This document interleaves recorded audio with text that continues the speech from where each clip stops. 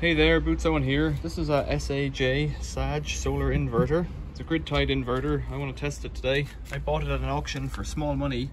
This one is a Sununo TL4KB. It is a 125 volt DC to 440 volt DC input, and it puts out 4 kilowatts, kind of continuous. So I've got a string of solar panels I can attach to this straight away and see about getting about 190 volts into it to see if it starts up and see what happens to it. I bought it for maybe 20 quid, so I'm not expecting anything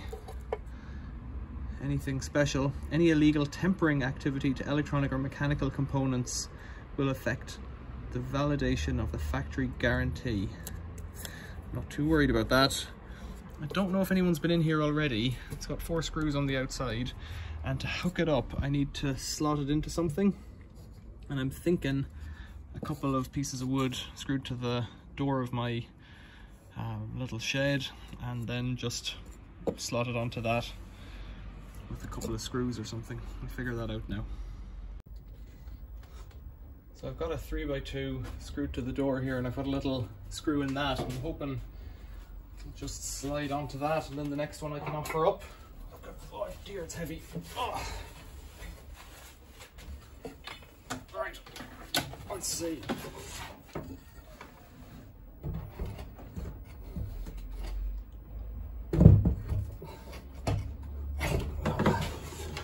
Why is that not fitting?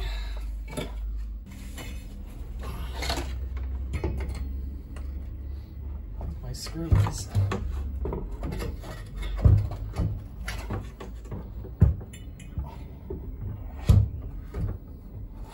Just not far enough forward. I'll move it forward, and all I'm trying to do is hang it up near my cables. Right, let's try that. Oh, it must weigh 25 kilos. There, so that's it on. Now, somehow I have to figure out how to get this one on. The easiest thing would be to screw it up in situ, wouldn't it? I think this is in the way. In fact, I could just screw it down here first. Screwing it further down.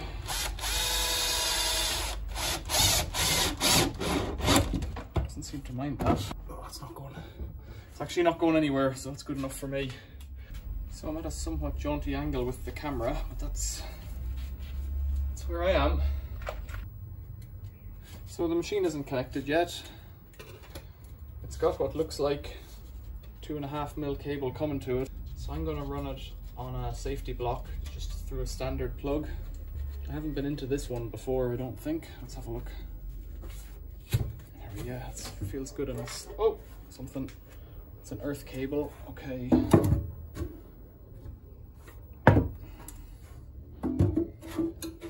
Rest that up there, which doesn't really help, but oh, okay. Right, that's stuck on top then. So looking at this, there's a strip connector in here, and I presume it has the right colors. Yes, it's connected correctly by the looks of things, so I'll get it attached to my safety block. These are like basically a plug, but they're quick.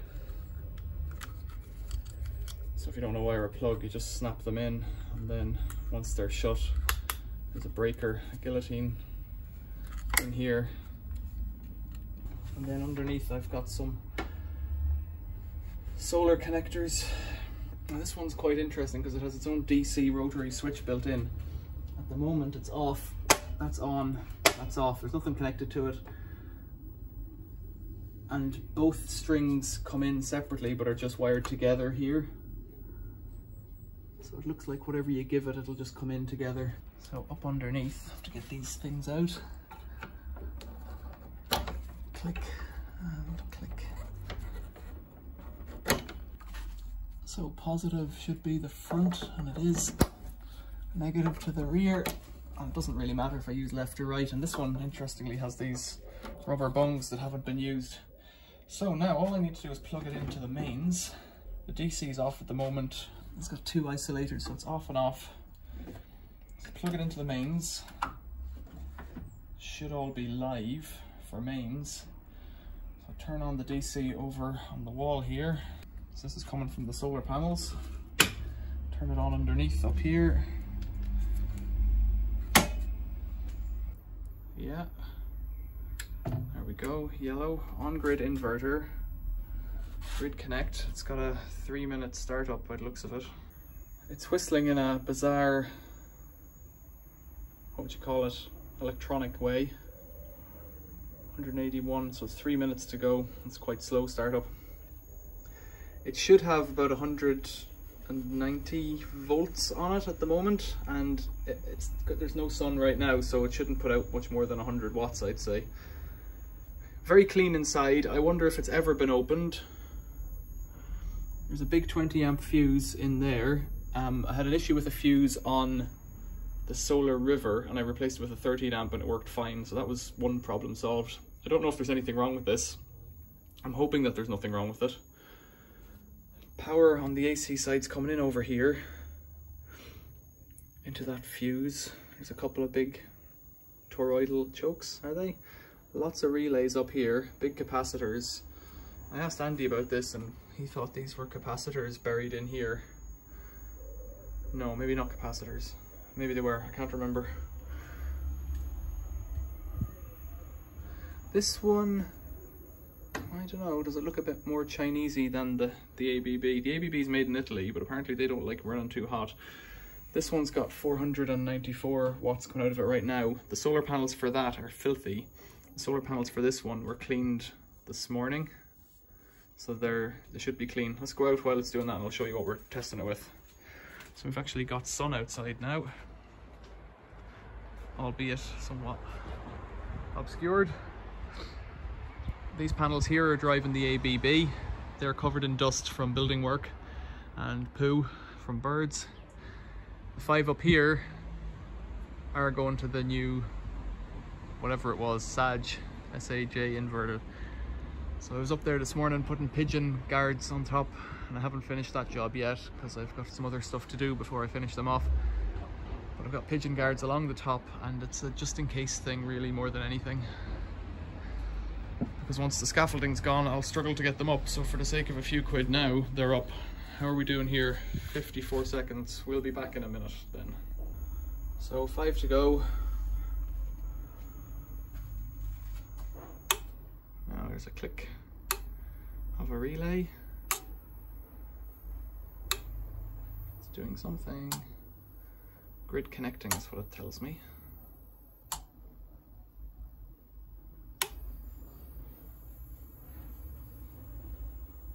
Right, it's just working by the looks of things, although it's flashing green, it's saying it's normal. It knows what day it is, which means the internal memory battery is probably working. 23rd of... is it the 23rd or the 22nd today?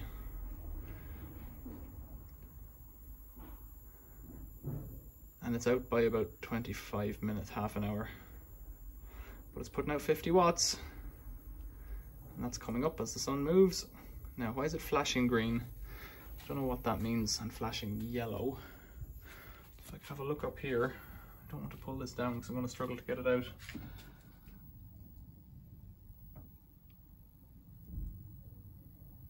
Power is yellow and run is green.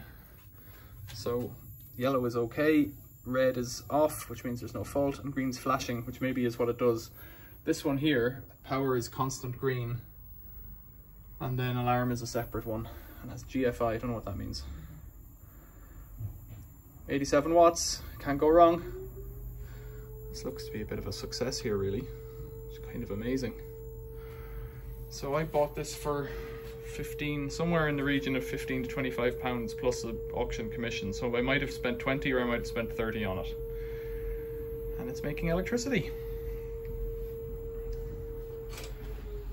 That's quite amazing. I didn't need to take off the cover except to check that the wiring was correct over here.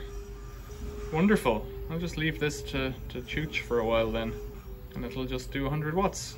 And you can't go wrong. Happy days. So before I cover it up and leave it for a few hours, I just had a look inside and you can see that writing on the board there, 2012-04-20, so it's 10 years old, just over, when the board was made, and this one's 2012 as well, so about 10 years old. I don't know why it was decommissioned. What I was told was it came off local authority housing, but whether or not that's true, I don't know. That's just a rumour from the auction house. Nevertheless, pretty good value. So the scenario here is completely overcast, and it's about 3 or 4 hours later and we're still normal, and if it gives me anything, 42 watts, and the other system's doing 74 watts. So that's about as good as you're going to do, I think. It's working. SAJ solar inverter. Happy days. No fixing on this one. That's excellent. Questions or comments, leave them below. Thanks for watching. See you later.